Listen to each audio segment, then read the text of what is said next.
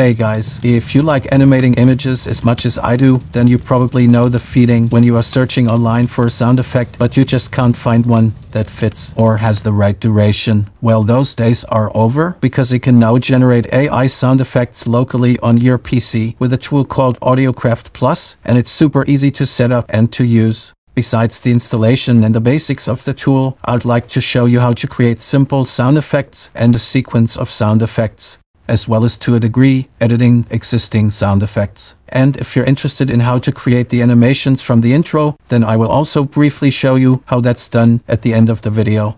We will be installing Audiocraft Plus through the one-click installer for AI tools named Pinocchio. If you need help installing Pinocchio, or if you want to get an overview of the tool, then check out this video where I'll show you exactly that. So in the Discovery tab in Pinocchio, we hit install next to Audiocraft Plus, confirm the name, and hit install once again. Once it finishes, we click on done, and then on start, which launches the user interface in your web browser. And you can now use the two main components of the tool that allow you to generate music or sounds. I'll show you how to generate music with MusicGen in another video. Since we want to generate sound effects, we'll switch to Audiogen. For generating single sound effects that aren't chained together, you only need those two fields for setting the duration of the effect, and for entering the text prompt. We will leave the duration at 10 seconds and generate some rain by clicking on Generate. When you are running the tool for the first time, Audiocraft will download some files which you can track in the Pinocchio status window. And here's our output, which gets generated as video file with visualizer and also as audio only. And even though you can download the files with this button, you don't have to, because all generated files will be stored in this path. Let's listen to the file. If you're not happy with the result, you basically have two options.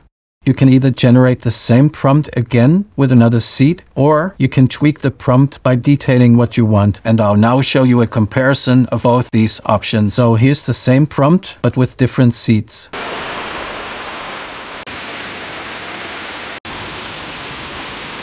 And keep in mind that you can also combine sounds in the editing software and play them at the same time.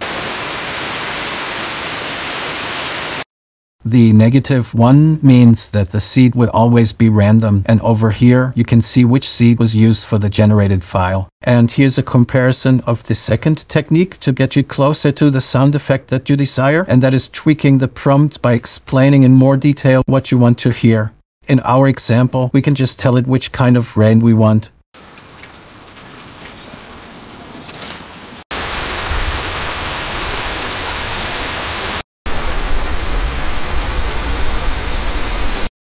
Next, we would generate a sequence of sound effects. This functionality isn't always needed, since you can just combine single sounds in any video or audio editing software, but sometimes it can be useful and it works quite well, so let me show you how it's done. Let's assume we want audio for a scene at a music festival, where we first hear people cheering, then hear a dog barking, and then lastly there's some fireworks. We enter music festival as the global prompt, then set the total number of prompts that we need, which is 3, and fill in the 3 input text fields. And the way this works is that the global prompt is added to each of the other prompts. Now we set the duration of the sequence to 30 seconds and calculate the timings of each prompt. The first prompt will always be 10 seconds long, and the overlap will be subtracted from all other prompts besides the final prompt. Let's click Generate and have a listen.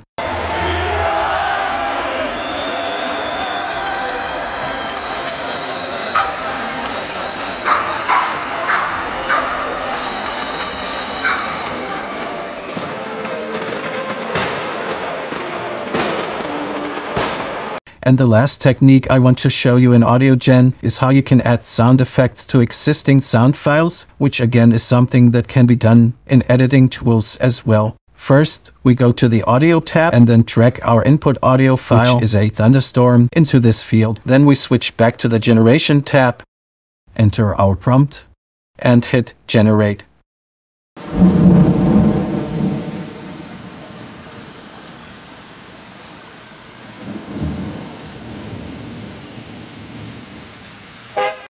As you could hear, and as you can see by looking at the visualization, both audio files look and sound pretty much the same, except for the last bit. And for some reason, this isn't easy to reproduce, but what always works is when you set a value for either the trim start or the trim end. So by setting the trim end to 5, we tell the tool to replace the last 5 seconds with a new sound effect.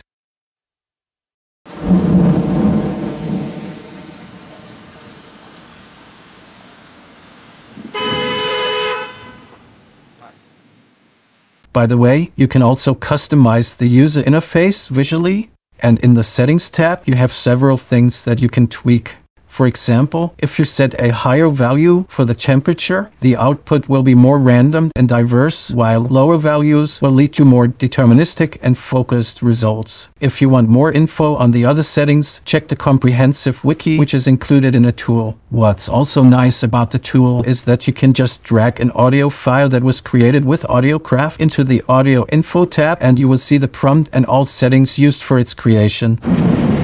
I will now briefly show you how I animated the images. On iPad, I first cut out all objects that I want to animate. In the regular Photos app, you just tap and hold the object, which highlights it, and then you can tap on Share and save the image, which creates a new image with just that one object.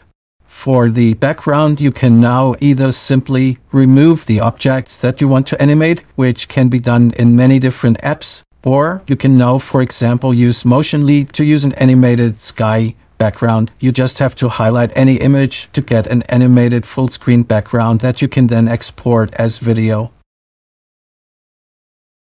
Then you can combine the background, the objects you cut out, and the sound effects together in a video editing tool of your choice. The animation of the objects is usually done with keyframes, and you can also add visual filters to make everything blend together a bit nicer.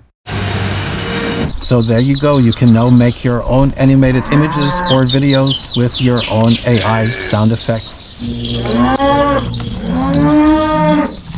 By the way, I'm experimenting with the software that makes mouse clicks and keyboard inputs visible, which hopefully wasn't too confusing in some parts of the video. I hope you learned something new while watching this video. If you did, please share or like and subscribe, and I'll see you next time.